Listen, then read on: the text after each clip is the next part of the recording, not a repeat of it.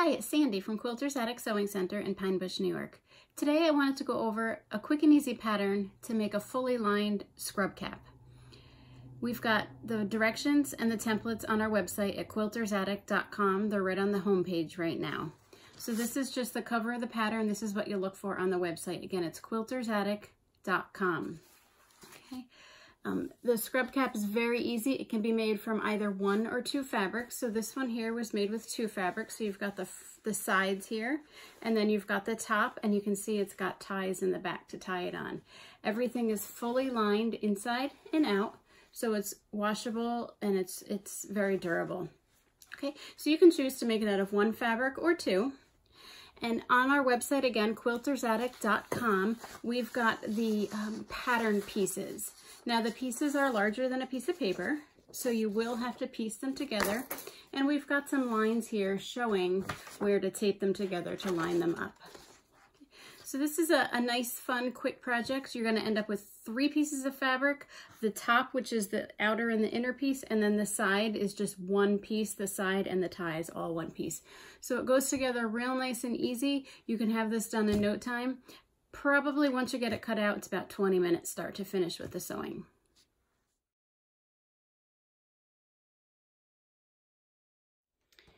As I said a few minutes ago, these patterns are larger than a piece of paper. So I went ahead and on the first piece, I have a green line right here.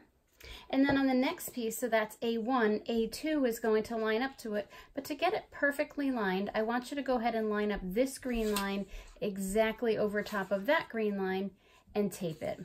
Okay, and then at the very end here, you're going to cut out this little A3 piece and line up this blue line over top of that blue line and tape it. Now this works out to be about 21, 22 inches. Okay, so when that's all put together, we're ready to go ahead and lay out the pattern onto the fabric. Okay, you notice on the pattern that it does say fold and fold. That's not quite normal that we put something on 2 folds, but we are going to do that for this. So if you have a ½ yard of fabric, you're going to have that laid out. You're going to go ahead and fold that. So there's approximately 7 inches here, and that way our pattern will fit on it. So the pattern will go against this fold as well as this one. So when we open this up, it's going to be twice as wide, twice as long. Okay, so once that's laid out, lay your pattern on top of it. I'm going to remove this because I've already done that. I've got my pattern wonder clipped on the side here. So these are all clipped in place along a fold. These are also clipped along a fold. And then on the edge where I was cutting, I went ahead and put a few straight pins. Okay, so once you've got that all laid out, you can go ahead with a pair of nice big sharp scissors cut here, or I just went ahead and used my rotary cutter. I did that before we started, so voila, it's done. Okay, so you're going to do that with piece A, which is the sides. And then piece B is very simple. You're just going to lay out your piece of fabric, make sure it's doubled, so we're cutting 2 at once. Put that on, pin it, and cut all the way around, and then you'll end up with a scrub cap top, an inside and an outside. You could do this in 2 different fabrics if you want. I went ahead and just did it in 1, so it was nice and simple. Okay, so that is all of the cutting. You're just cutting that. And if you notice it says 3 inches, make sure when you print, you do not fit to page. You printed the actual size. And when you print it out, make sure to take a ruler and measure that that is in fact 3 inches. Okay. Once everything's cut, you can go ahead and remove the pattern. So take away all your clips, all your pins. If this is wrinkled and you want to go ahead and press it, now is the time to do that. And before I go on, I just want to say sometimes the fabric isn't quite as wide as the pattern. That's okay. You'll notice here it was a little shorter. So when I slide this pattern away, you see it's a little shorter. That's fine. Just trim it nice and even. This is just going to make your ties be a smidge shorter. So it's really not a big deal. Don't stress. We don't stress. This is our hobby. Okay, so remove your pattern. Both patterns. All the pins are gone. I'm going to get rid of my extra fabric. We don't need that anymore. So now we're left with this piece. We're going to open that up. Now that all our pattern pieces have been cut out, we are ready to begin sewing. you're going to go ahead and take the top, which goes on top of the head. You're going to put it right sides together, and we are going to sew across this short little straight edge. Now I'm working on the Baby Lock Altair, and I just want to show you a couple cool features. So if you get up real close, you can see I haven't threaded my needle yet. I'm going to push this little magic threading button on the side of the machine here. Just like that, your needle's threaded. Okay. And another feature I really like is over on the screen. Right here, this picture of the little presser foot, I'm going to touch that. Every time I stop sewing, the needle is going to go down and the foot's going to pop up, which is great when I'm going around turns. Okay. So I did just go ahead and sew that. Now you're going to turn it right side out, and this is a batik, so it looks pretty much the same, but we're going to turn it right side out and get that pressed. Now I did all this a moment ago. Okay, so now that it's pressed, we're going to go ahead and top stitch that short edge with the nice narrow top stitch, and then we're going to baste all the way around. So I'm going to go ahead and put a few pins just so the edges don't shift as I'm sewing.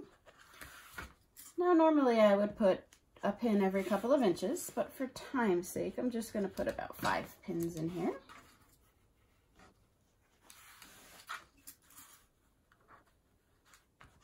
Okay. So we've got just some pins, pins around the edges. And first I'm going to do that top stitch at the bottom.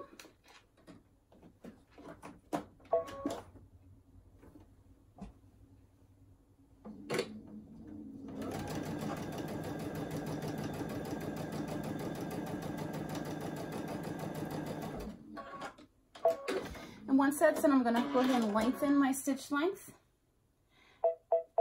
And then I'm going to go all the way around the edge just to baste those 2 top pieces.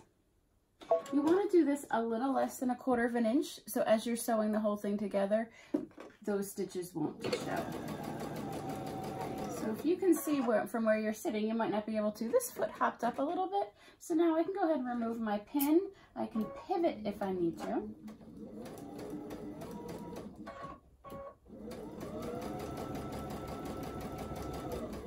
And I'm just basting very, very close to the edge so that will all get hidden in my seam allowance later.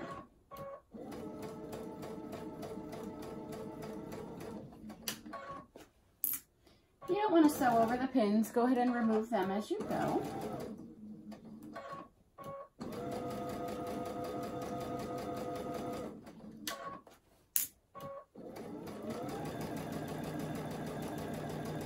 And we're almost done.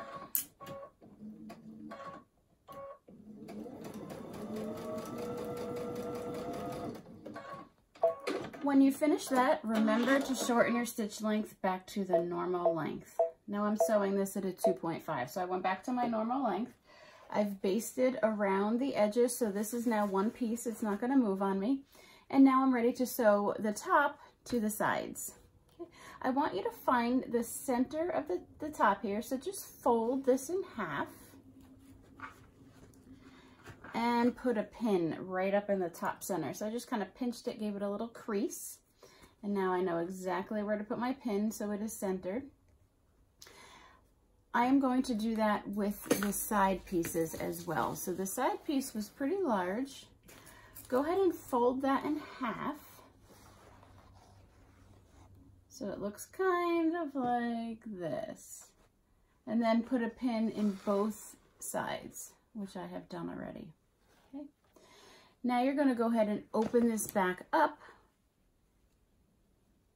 And remember, this is all in the printed directions at quiltersattic.com. And everything has lots of pictures, so it should be nice and easy. Now I have this one pin here.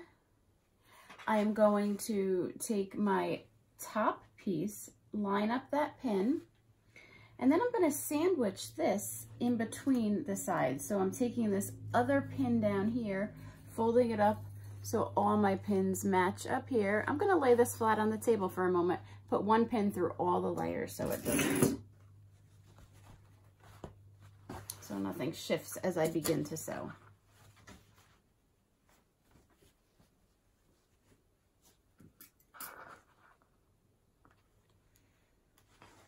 Okay, so I've lined up those 3 center pins, the 2 from the side fabric and the one that's in the top piece.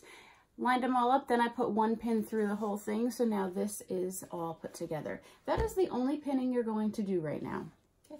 We're going to sew with a 1/4 inch seam. We're going to start right in the center here, and then you're going to take a couple of stitches to lock it in place, and then as we go, this is like putting a sleeve in or easing something. We're going to keep turning this head to line up with the edge as we sew. So I'm going to bring the camera a little closer to the machine, and we're going to sew down this one side all the way, and then we're going to come across the end here. Okay. When we go to do the next side, we're going to sew all the way down, easing that top piece in around the curve.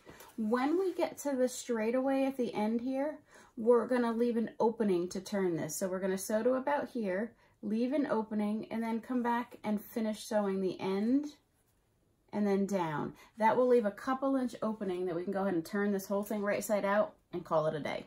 Okay, so I'm going to bring the camera a little closer. We're going to start sewing where those pins are and all the way around the curve and then down. So let's go ahead and scoot the camera right up close. Okay. So again, I'm going to start sewing where those pins are.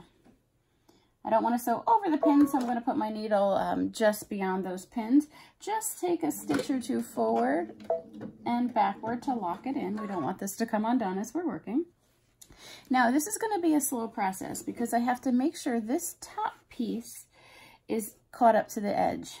Okay, and that's one reason I used a different color fabric, is so you really could see that. Okay, so I'm just going to pull that edge a little bit, fold this back down, take a couple of stitches, open it back up, and I'm just going to keep pulling. I don't recommend pinning this because you will have a very difficult time getting this all pinned.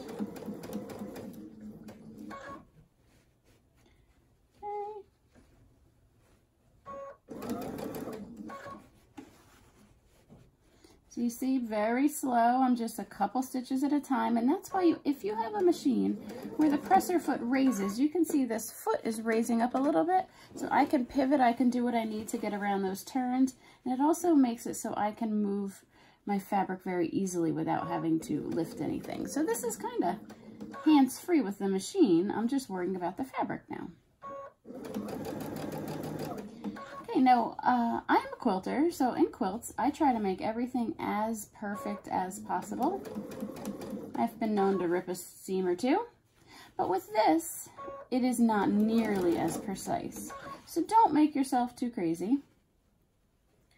Just keep a couple stitches at a time. And not sure if you can see all this, but this is kind of getting puckered up in the back. That is normal. Okay, so don't make yourself crazy. Pull this around, a couple more stitches. The very beginning is the hardest. As you get closer to the edge, it straightens out a little bit. But it's still not perfect.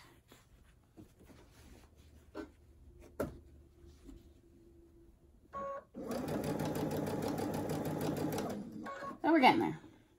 Almost there.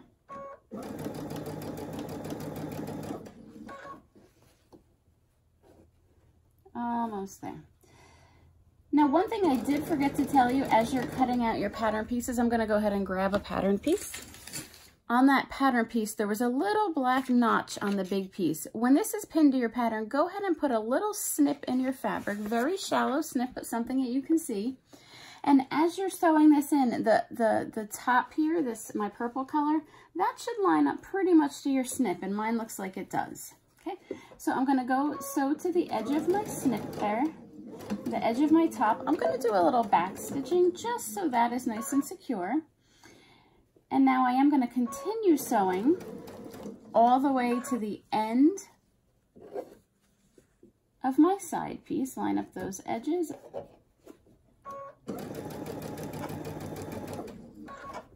We're going around curves, so a couple stitches, let your foot come up, and then you're going to pivot.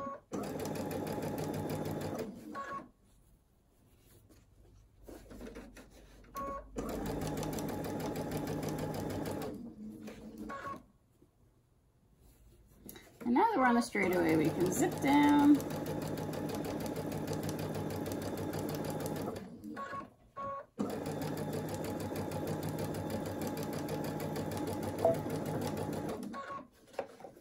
And pivot and come all the way down the short edge. And again, make sure you do some back stitching. All right, so half of this has been sewn. At the very edges here, we're gonna go ahead and clip off these little corners, get rid of the little dog ears. That'll make it a little easier to turn later on, get nice sharp points. Okay. So if you were to lay this flat, it's not gonna look so good. That's okay. Okay. So now that this side is sewn, we have to go ahead and sew this side. Okay. We're gonna go ahead and start back in the center there, and we're gonna continue doing the same thing. But as we pull now, we're pulling not just the top piece, but this whole other side that's been sewn is gonna be pulling. So we're gonna fight just a little bit more, but that's okay. I wanna start back over top of the stitches that I did earlier, just to lock it in. A couple stitches over top, and then before I get to these pins, I'm going to go ahead and remove all of them. So no more pins. Again, I'm just pulling this top piece, couple stitches at a time, making sure all 3 layers are lined up. So pull that head a little bit, that top piece.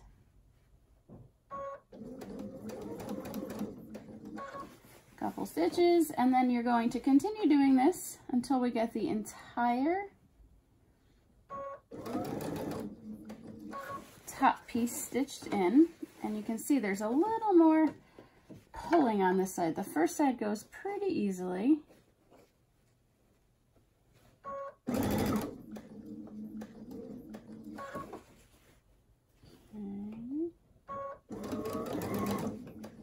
Getting there, getting there.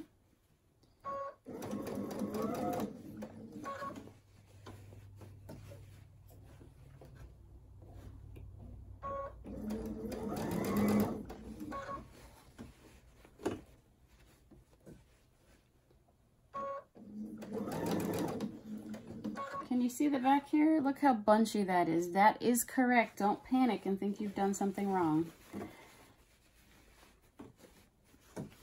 We're sewing, this top piece was kind of circular, so we're really fighting here to get that to lie straight and flat for us.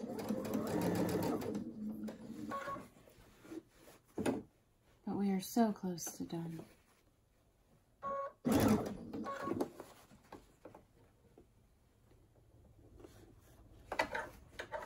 If you try to smooth too much of that top piece at once, you're going to end up with some puckers. So it's better just to pull a little bit at a time. So 4 or 5 stitches. Stop and then keep doing it, because this at the end is getting really bunchy.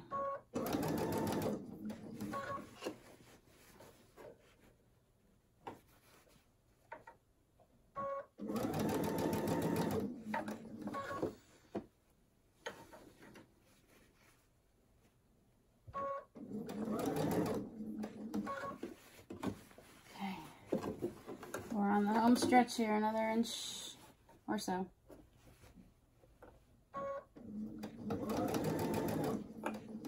All right, so again, this top piece, top of the head, should line up to those little notches I cut earlier, and it looks like I'm pretty good.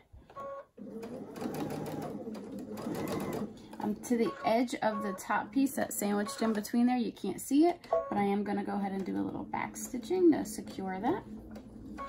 Okay, now I'm going to come around this turn a little bit.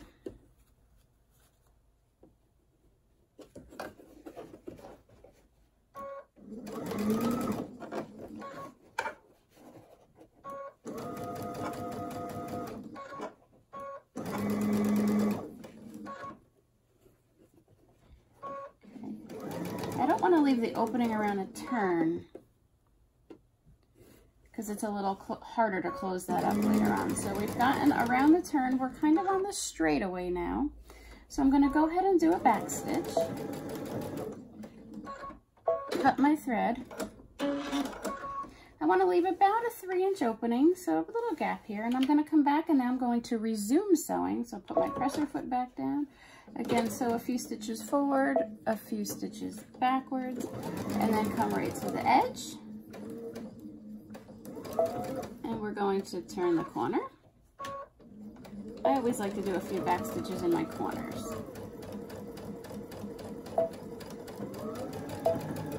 Okay, now I'm going to go ahead and cut.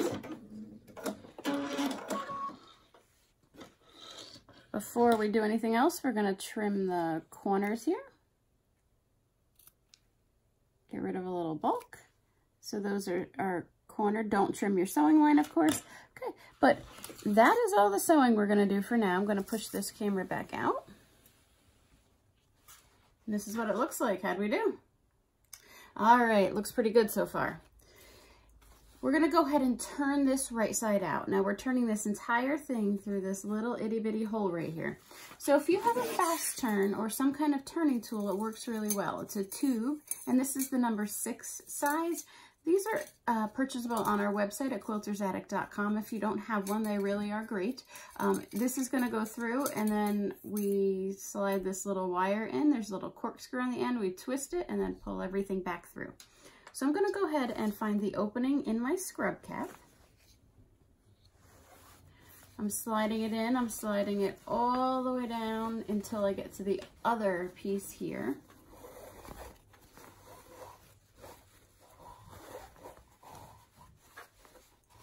Just want to twist all up on me, but that's okay. We're all the way to the other end. So now the entire scrub cap is on my fast turn tube. Go ahead and slide the wire in. When you get to the end, you're going to twist it, and you probably can't see, but it did just poke through the other side. Okay, now just slowly pull. Whoops, I let it down. Don't do that. I want to make sure you can see everything.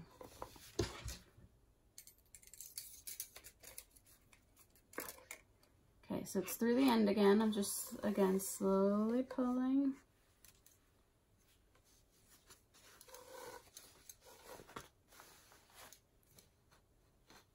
And once something comes out of the other side, then we just start pulling on that.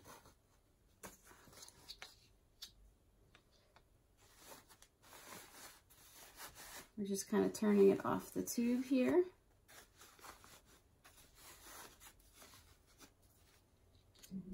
And now we can just start pulling slowly. We have a small opening and there's a lot of fabric. Get rid of this tube now. Oh, that's turned already. So again, just slowly, slowly pull. This to me is the worst part. You know, you don't want to tear anything, so just kind of pull.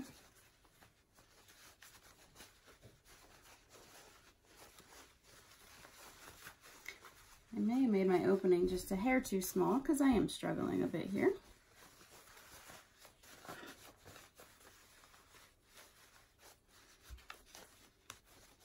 But these few minutes of struggle are nice. Better than having to leave a big opening in the head and the top piece and sew around the corner, you know, sew a curve.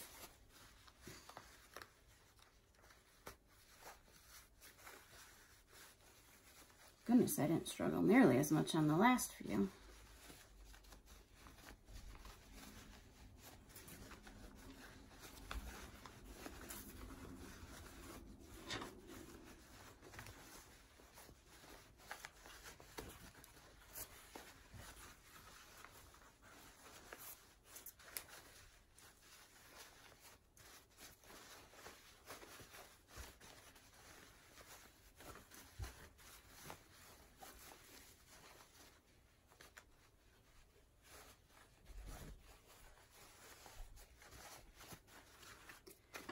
Almost done.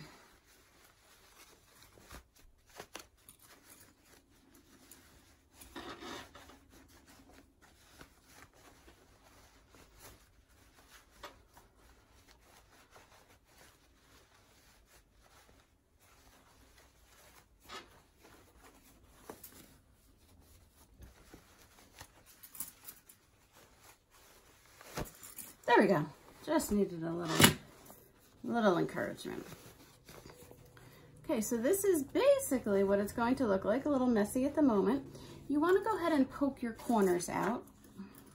So if you have something with a sharp point, there's a couple different point turners, but that's going to take this edge, poke that out. See, turning really is a bit of a pain, but it didn't take too long.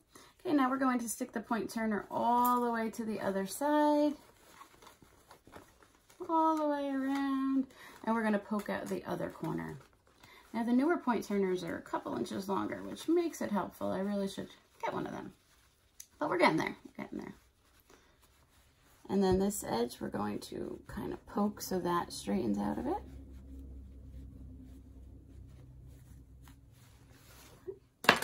So now all this needs is a good press. You're going to go ahead and press all the edges.